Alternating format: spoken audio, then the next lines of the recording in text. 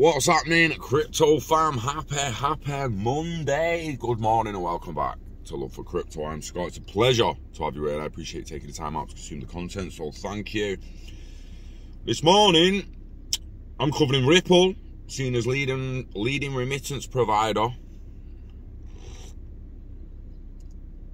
in association of Southeast Asian nations report. Also looking at who should tackle and address stablecoin regulations, the Biden administration or Congress? Or the people, a referendum, general consensus? You know, should we do it democratic? I can't fucking say that word. Democratic. Fuck you. Anyway, right, Ripple are seen as leading remittance provider in association of Southeast Asian reports. A recent report on financial technology and inclusion in Asian cites Ripple as a notable remittance provider.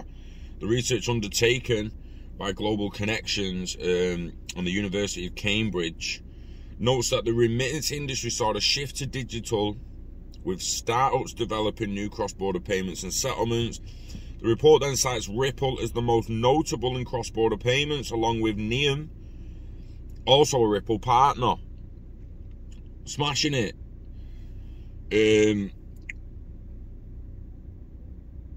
There's tweets out, the recent report, Financial Technology and Inclusion, out of Cambridge Associates, remittance in poverty reduction, and specifically cites Ripple as the most notable fintech, along with Neum, who's also a Ripple partner. So they're not just highlighting how well it's doing cross-border payments, they're actually highlighting how well it's impacting poverty reduction. It's helping people. It's helping people. Yeah? So ASEAN, ASEAN, refers to the Association of Southeast Asian Nations, an international organization that brings together 10 Southeast Asian states: Brunei, Cambodia, Indonesia, Laos, Malaysia, Myanmar, the Philippines, Singapore, Thailand, and Vietnam, all into one body. Countries in the Asia and Pacific have risen globally in terms of offering quick payments using digital banking systems. Our exploration and invention of alternative payment rails to better facilitate both cross-border and domestic quick payments contributes to the region's growing prominence.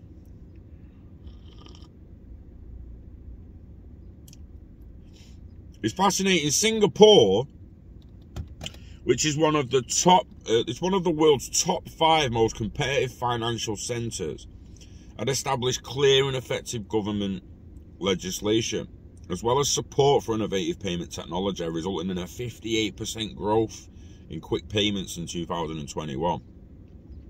The Philippines too is financially competitive, where virtual currency transactions increased by 71% between 2020 and 2021, owing to new solutions such as crypto-assisted remittances and digital payment options.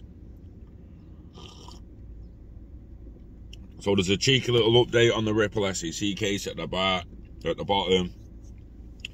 The much-awaited individual defendants' answers have been filed, thus fixing the deadline for the SEC's position on additional discovery to April 15, 2022, and the deadline for the joint proposed scheduling order of April 22, 2022.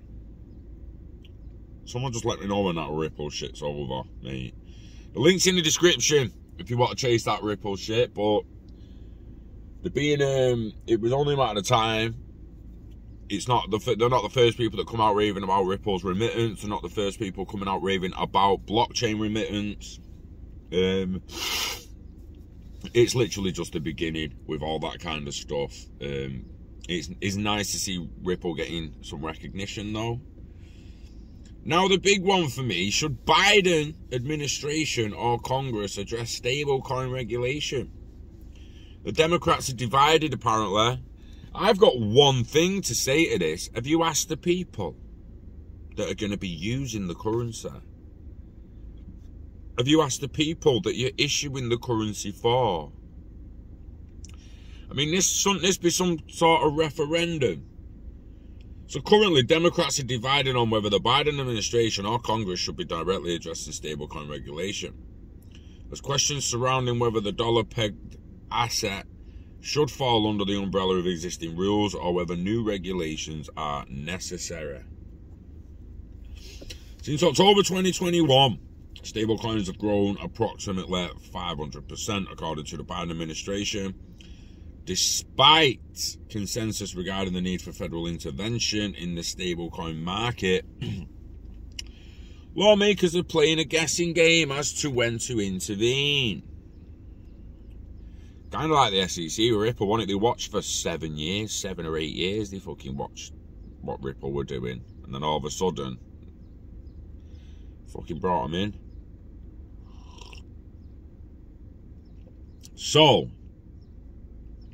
it's a relatively narrow segment of the crypto universe, and it would be very constructive if we provided some regulatory certainty and clarity, said Senator Pat Toomey.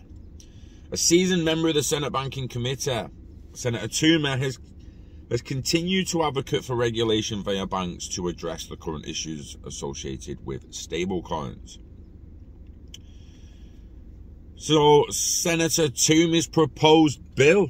Last week, the Senate Banking Committee released a draft bill where Toomey stated that he wants stablecoin issuers to adopt clear redemption policies and implement disclosure mechanisms surrounding reserve asset backing.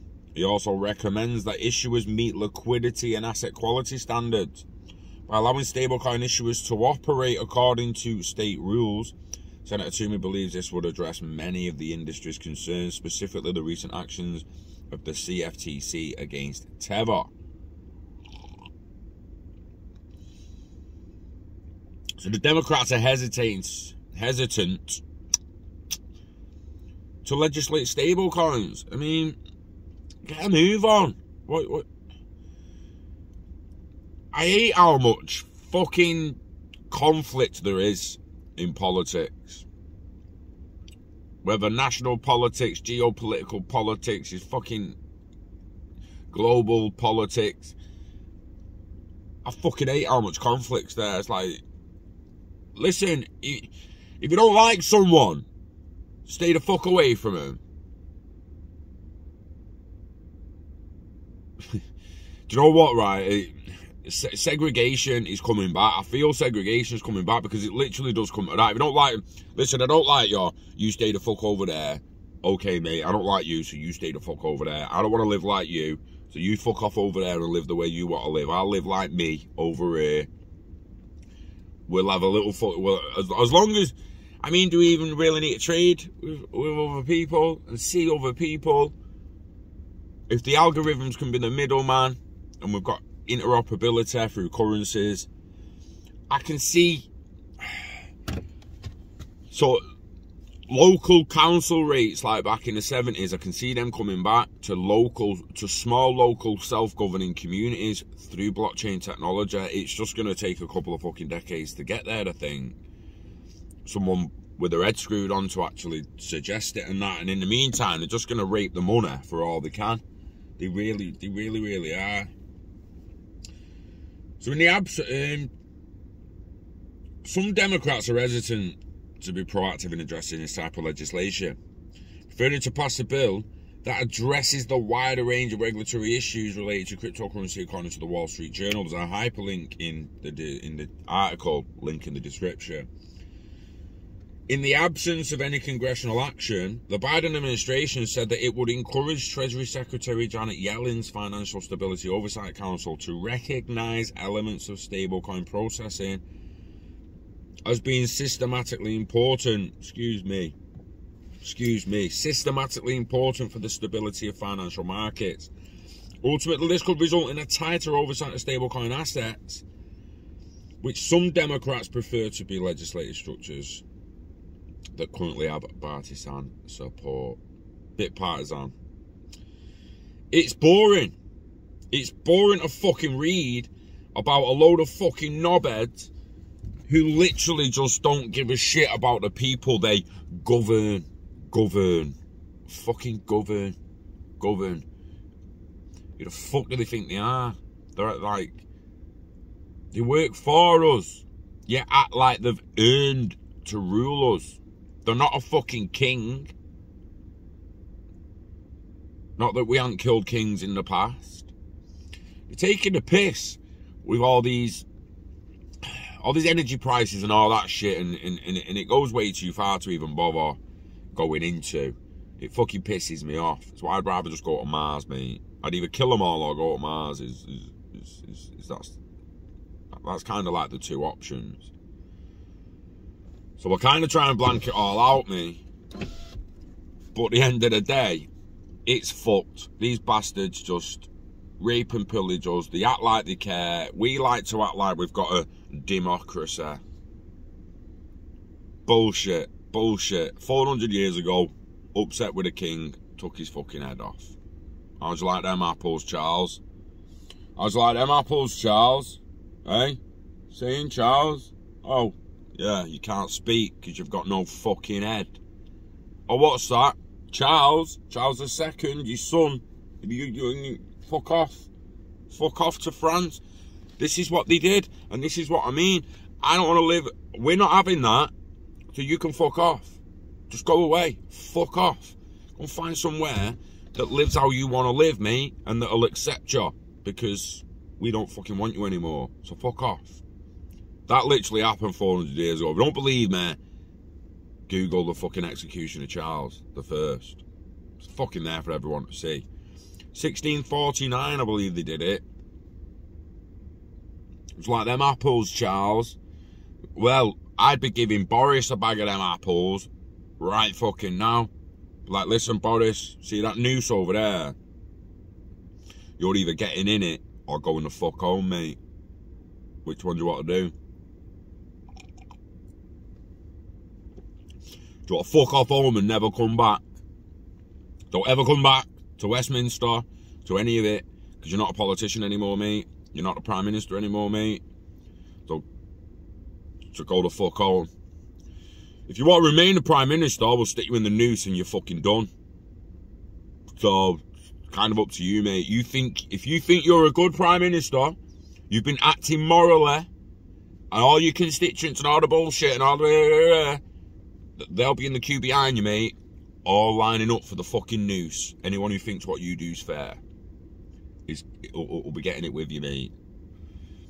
And then who's next? Who's fucking next? Every single one of you, fuck off home before you're in the noose. The lucky, mate, probably would get the axe out in the end. A fucking noose would take too long. Untying the fuckers and that. They'd go home. We wouldn't have to kill her. It makes me sound like a savage as fuck murderer, that, but it wouldn't get to the point where you'd hang them. You'd behead them. They would go home.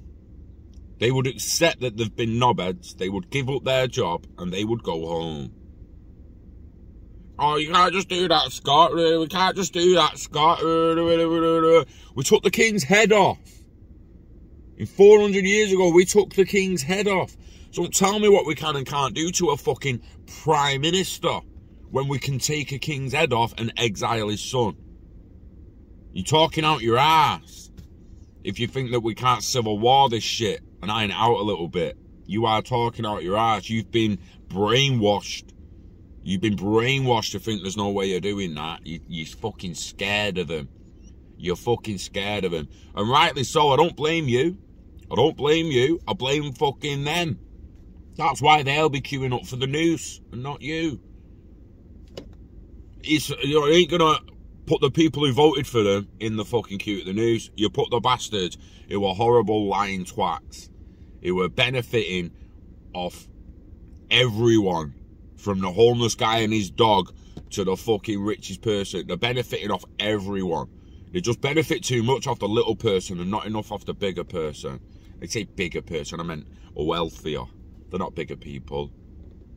They don't think I meant that. Anywho, it's fucking annoying. And it's going to be interesting to see how it plays out. I truly believe that it shouldn't be the Biden administration, because they could be gone soon. Different administration, and they might think differently. So it's got to be a bigger umbrella straight away. Ask the people what they fucking want from their currency, you horrible twats.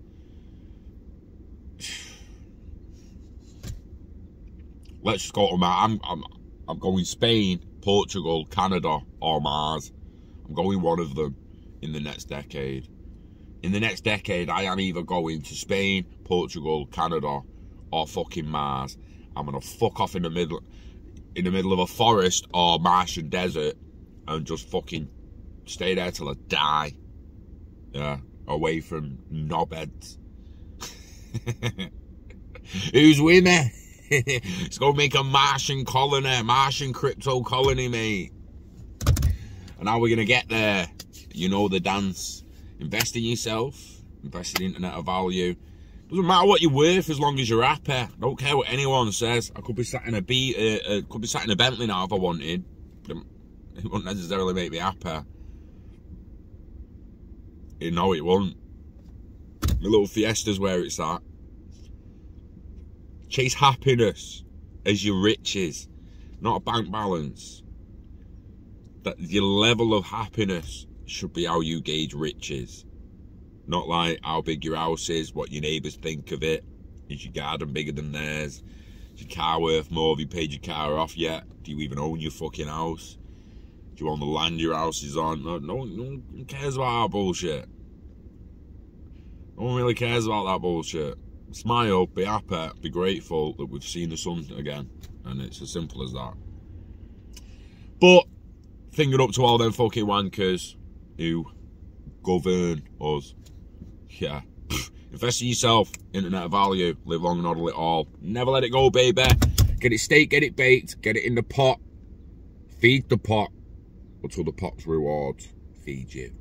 Yeah, wishing health and happiness to you and yours. Enjoy your week. Take care. And I'll see you on the next one.